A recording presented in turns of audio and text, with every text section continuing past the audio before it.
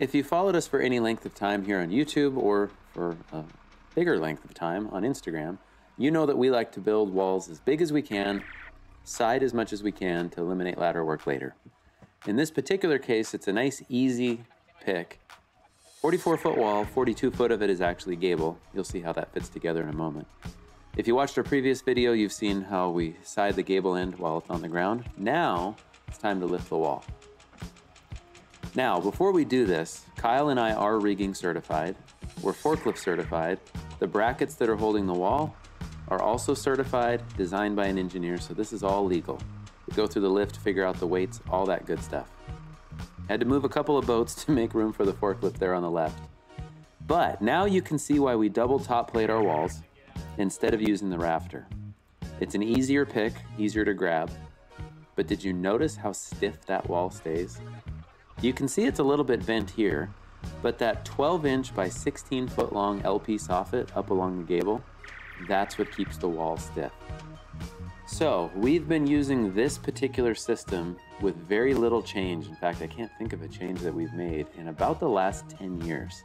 I think the only thing that we've changed is that row of fire blocking. We use 4x6 for the last maybe like 4 years instead of 2x. And part of it is it gives us more to grab with the wall sheathing, but it really helps us to stay stiff during the lift. So it's not needed structurally, it's not needed for fire blocking, 2x blocking would be plenty, but the 4x blocking just keeps things a little stiffer. And then when we've got our different rows of wall sheathing, we have more meat to grab when we're nailing it off. We use all 8-foot sheets because this is zip R6. R6 zip panels are 1-inch polyiso insulation with the 7/16 panel bonded. So that only comes out here in 8-foot sheets. So block line at ceiling, 8 foot down, another block line, and then we'll connect from that down to the rim. And then of course we go upper block line to the very top. Now one thing is, take these slow. So Shane's off to the side, we're all prepped to be able to brace it. I'm in the machine because I'm experienced. Kyle does all the signaling, so we've been a two-man crew for 15 years, and that's just the way our roles have worked out. So Kyle's keeping an eye on everything. I'm making sure I don't hit any power lines, hit any boats, and just nice and easy on the controls. You got to feather the accelerator to keep the pumps going, especially as the machine gets older. We have a 30-foot strap that's connected to those straps. Keep the pick points so that your angle off of vertical is 30 degrees or less. That way you get the full rating on your straps. There's some great YouTube videos, by the way, as far as rigging. Now you can see every once in a while we just stop. Kyle does a once around. We communicate a lot. By the way, the lift here is in real time.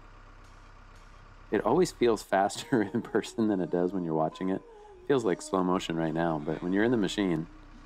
So there it is, stands up nice and stiff. Now one thing I didn't show in the video because it's a little tedious, but we actually put the boom where we wanted it, and we measured from the tip of the truss jib to the ground, and we kind of refined that so that all I really had to do was go up, and I could boom in a little bit, and then we can shorten the strap, so to speak, or the center of gravity. I don't know how you'd say that, but basically I can tilt up or down to lengthen the stick without booming out. Now when it comes to bracing these walls, make sure that you use as long a brace as you can. We like to use structural screws to cleats in the ground, and typically through the brace into a stud. We always start from the middle and work out, and we try to be really strategic about where those land on the ground so that we can frame our interior walls around them without them needing to come out. Now it's probably hard to see in the video, but we plumb all the walls with a laser. So just off your snap line on the floor, we pick an arbitrary 4 inches. Right there you could see Kyle was cutting that brace along the floor to get a nice angle, and that lets us get a couple more screws into the thing. Now when I say screws, I'm talking about the big timber screws. They're very strong. Everything gets fastened with those so that it won't rip off. One time, years and years ago, about 10 years ago, we had a microburst tear a wall right off the floor. I had probably 8 braces. I actually went out after work and put some more braces on it, and it left the bottom plate but just ripped the sheeting. We were able to salvage the whole thing, but in the meantime, we stopped using nails. We started using nice long Simpson Strong Tie SDWS, I believe they are, 5-inch screws. with the nice big heads. Now, all of us end up being too short except for Kyle, Mr. 6'4". So Shane thought he could get it. Nope. Had to boom out and down, and Kyle ended up, it just needed, you don't want to stand on the top rung. Many years ago, I had a picture in the Journal of Light Construction where Kyle was standing on the top rung. It didn't even cross our minds back then. We were young and dumb. Now we're old and a little less dumb. Now, one thing is, we framed this rake wall. The wall that would go right in front of the camera right now is already framed and it's out of the picture. And the wall where Shane's at in the distance by the sprinter, well, you'll see this in just a moment. You can kind of see it leaning up there on the right. Those walls were already built so that we could immediately grab them, drop them into place, and then our corners or our very outside edges would all be braced up. So we've learned, don't build the big wall first and then have it just up there for a week. We build all the other walls and then set them off to the side. So you'll see that in just a moment.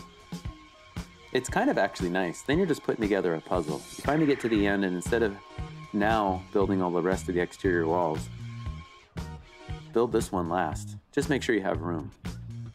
That's kind of our #1 priority. Make sure we got room for the big wall. Obviously, it takes the most room. We like to actually start in the garage, build all those walls, and then work towards the big wall. And that way when it goes up, you can brace it really well. You don't have to worry about the weather. It seems like these things always go up on a Friday too. And I don't like to leave those over the weekend. So this took about 10 minutes to grab this wall, set it into place, get it secured, and then it was lunchtime. So if you get into building big walls, take a rigging class.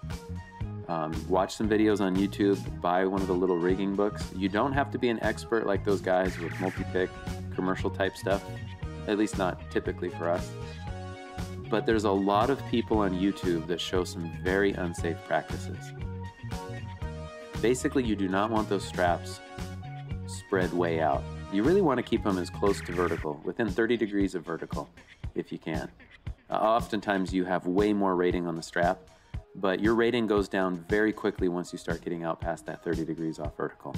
So be careful. If you follow some of those young guys with big followings on YouTube, don't imitate their rigging.